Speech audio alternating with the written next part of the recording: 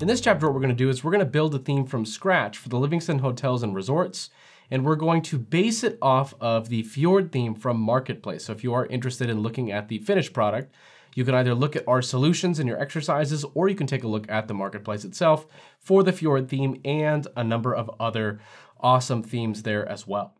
Now in this section, we're gonna go ahead and start by laying the foundation with setting our HTML. And remember, we're going to use FreeMarker as our HTML markup language.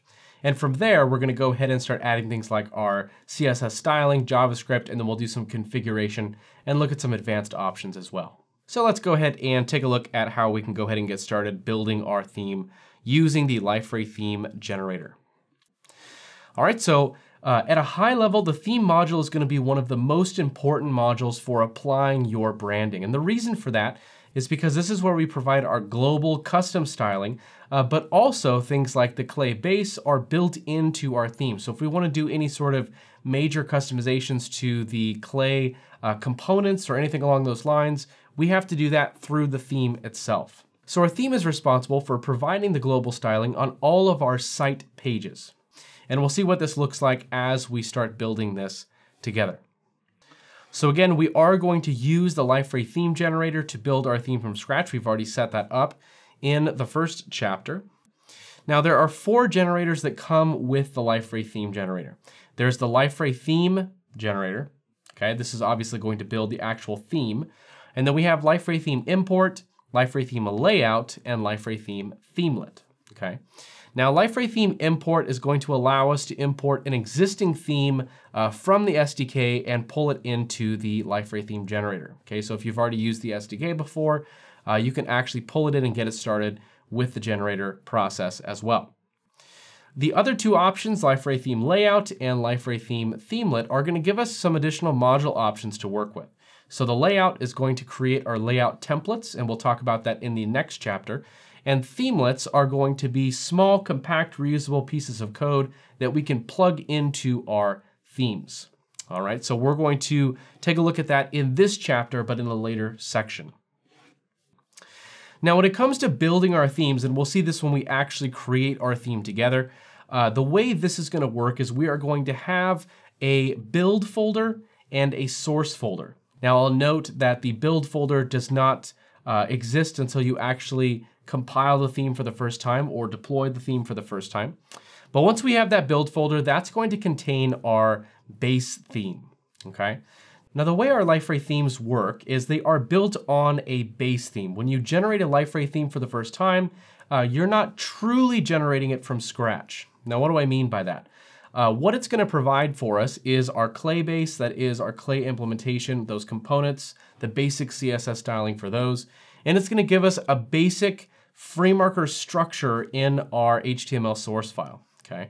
So this gives us a page that essentially looks and acts like you would expect from Liferay. It's not stripping everything out, but it is bringing it down to sort of the bare bones so we can provide our custom styling to work on top of that, okay?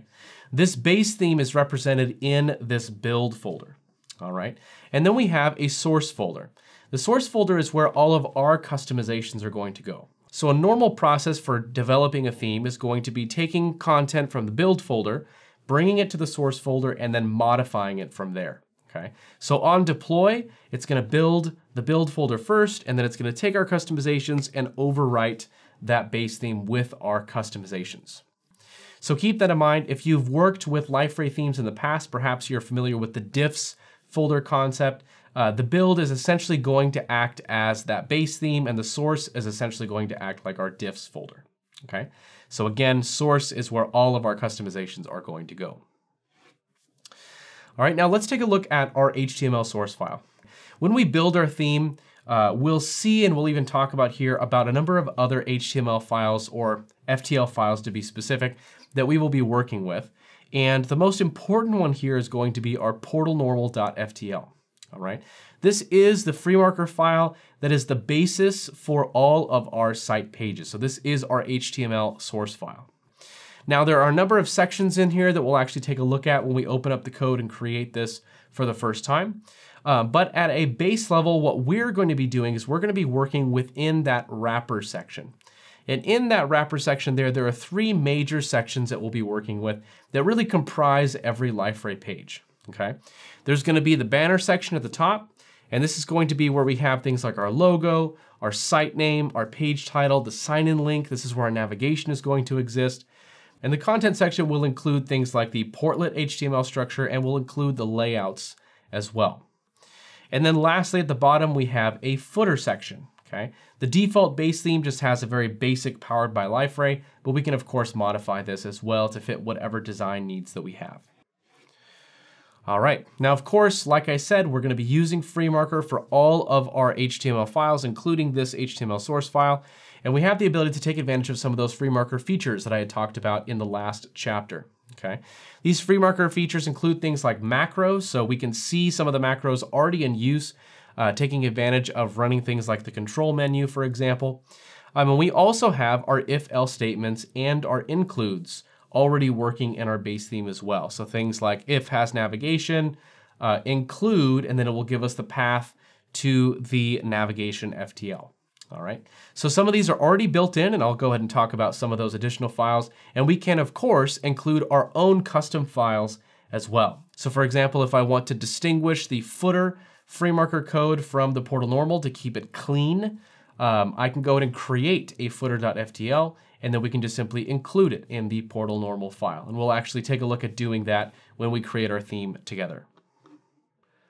Now, some other files that are included in our portal normal FTL are things like the portal popup.ftl and, like I said, the portlet FTL, okay? These are FreeMarker files that control the structure, the HTML structure of those given resources, okay? So navigation is obviously going to control the navigation. Portal popup is going to control what the pop-up HTML is going to look like. So you can modify that if you'd like as well. And then the portlet FreeMarker file is going to control all of the sort of widget HTML structure. So whenever we add a widget to the page, the portlet FTL is going to control what the actual HTML output is of that. Okay. Now this doesn't have anything to do with controlling the actual functionality of the widgets, of course, but if we want a particular styling or a particular HTML structure for our portlets or widgets, we can go ahead and modify that file there as well. Now, something else we will see in our theme is called the init custom.ftl, okay? Now, the init FTL, which we'll find in the build folder, is going to be the file that links all of our FreeMarker variables to our Java objects, our Liferay API. Okay, so this is a very, very important file. We don't want to mess this file up, but we may in some cases want to add to the file. We want to customize it, okay? So the way this works is pretty simple. If you go all the way to the bottom of the init.ftl, you will see that it is including the init custom, okay? So what this allows us to do is in our source folder for the theme, we can go ahead and include the init custom, add all of our custom variables to that file, and it will simply append it to the end of the init FTL on build. So this is going to be the best practice for adding our own custom variables if we don't want to remove any of the init FTL variables that we can go ahead and use. All right.